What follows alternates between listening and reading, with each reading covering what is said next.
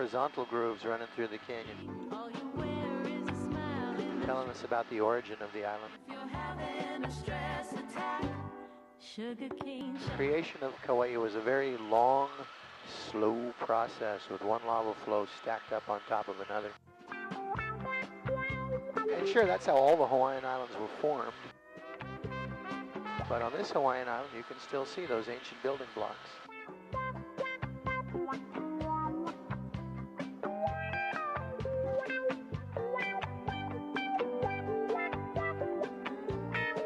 So that means that when you look down in the canyon, you're actually looking backwards in time. Ancient Kauai is excavated from the valley floor underneath us by that muddy river, Waimea, River of Red Waters. That's how she got her Hawaiian name.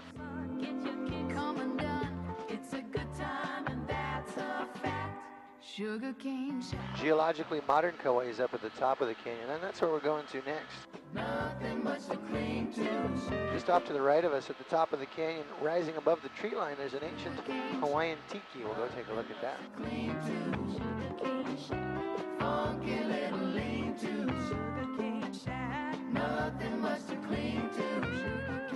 Okay, it's not an ancient Hawaiian tiki. Actually, it's a modern cell phone repeater station.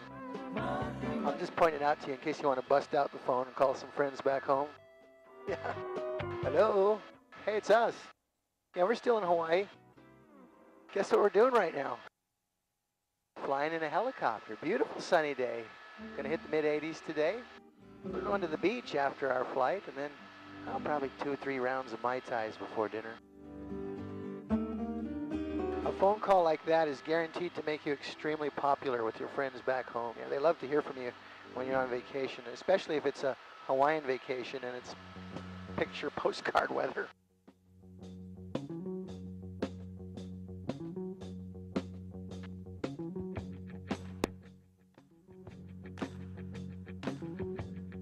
Longest stretch of unbroken white sandy beach is on the west side of the Garden Island, Polihali Beach straight ahead. I'd like to give you a closer look at it, but there's a problem, and it's out the right window now. You see those little white golf balls on the ridge line? Those are radar domes. That belongs to the Navy, Pacific Missile Range Facility. Navy has a little strip of restricted airspace along the lower cliffs here, so all the tour companies on Kauai have an agreement with the U.S. Navy. We don't fly our helicopters through their restricted airspace. In return, the Navy does not fire missiles back at the helicopters. So it's kind of a mutually beneficial arrangement we've got with them.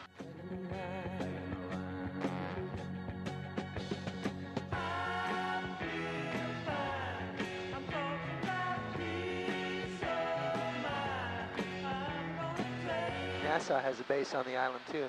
High on the ridge to the right of us at the entrance to Kokee State Park. It's called Kokee Telemetry Station. Big satellite dish up there, and right now it's collecting telemetry for NASA.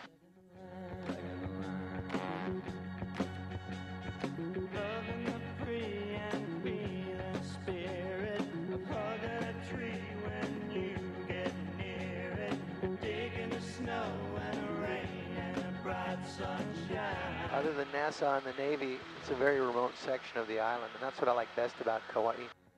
Today, 95% of the island is still in the hands of Mother Nature, right where it belongs.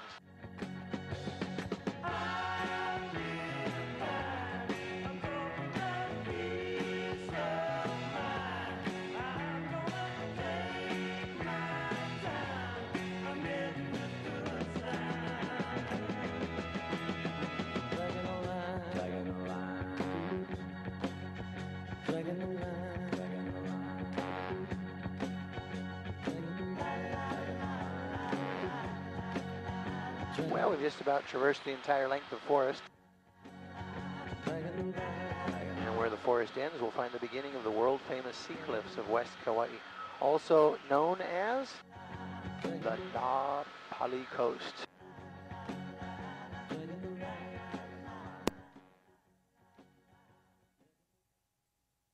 that a pretty view? But look how calm the ocean is today. Not a white cap to be found. Out the right window, you got a great view looking down the entire length of Na Pali. Look at the nice cloudscape we've got in the background.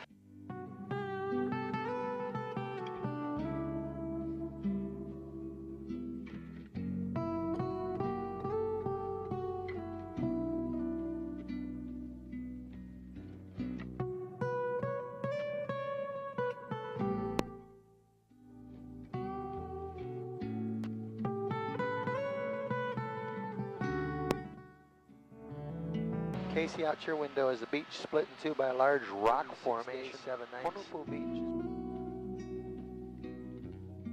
That was back in 1996.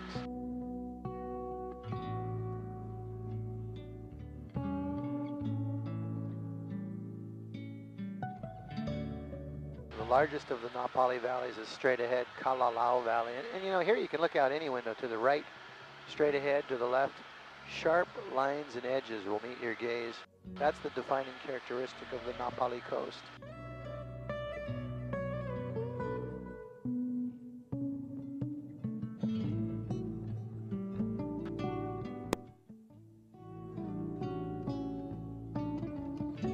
Sometimes we see mountain goats on the ridgeline here. Let's see if there's any out this morning.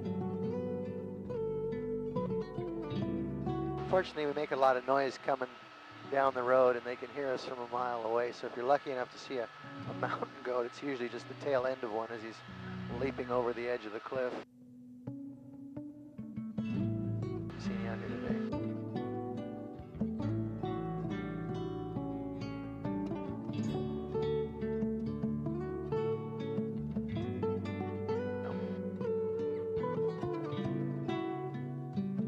It's also possible to see campers and hikers in the valley down below.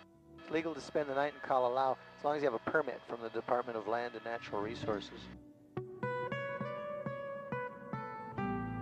But even if you do have one of those permits, you still got to figure out how to get to your campsite. We don't have any roads that lead to this valley. We do have a nice little goat trail. It's over 11 miles long, and the Sierra Club says it's an 8 on a scale of 1 to 10 in terms of hiking difficulty. I'm not really sure how anybody does that with 30 pounds of camping gear strapped to their backs. But I don't know, maybe I'm just a wimp. I mean, you got the bird's eye view. You can evaluate the trail for yourself. Far be it from me to discourage you from having any of the fun you're looking forward to while you're out here on vacation.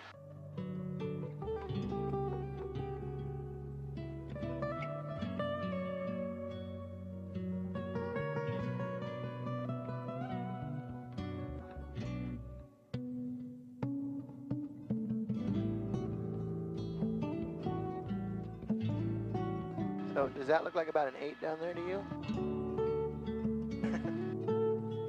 It's not an easy place to go for a walk. But it is some of the most beautiful and unique scenery in all of Hawaii. And boy, look at the color of the ocean today. What a nice shade of turquoise blue and aquamarine.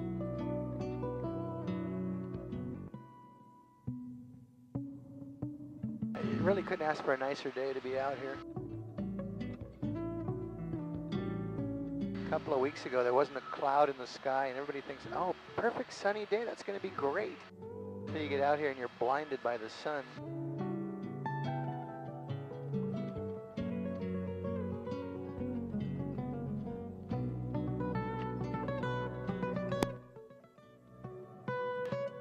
To the right of us, there's a series of jagged pinnacles. Makana and her sister pinnacles were seen in the musical South Pacific when a little bit of trick photography turned that whole ridgeline into the mythical island of Bali High.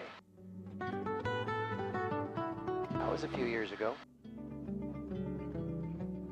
1957 is when Hollywood fell in love with the Garden Island for the first time. They haven't been able to leave us alone ever since.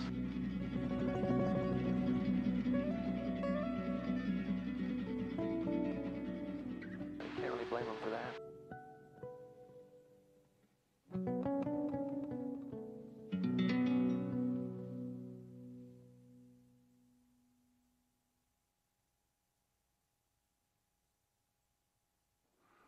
Okay, this one's for Gabby.